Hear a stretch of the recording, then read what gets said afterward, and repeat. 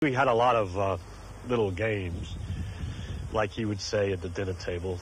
He'd think of some little problem, and he'd say, suppose you were a Martian, we were Martians, and we came down to this Earth, and we'd look at it from the outside. And that, I can't explain exactly what he meant, but there's a way of looking something anew, as if you never saw it before, for the first time, and asking questions about it as if you were different. For instance, if you would ask, later I did some little amusing research for a paper in college on sleep, but it started with a question of his kind. Suppose you were a Martian who never slept. They didn't have sleep. You didn't have to sleep.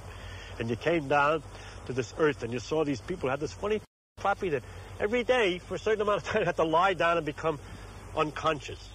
And then the natural question would be, how does it feel to get unconscious? What happens to you? Ideas run along and suddenly they stop? Or do they just run more and more slowly?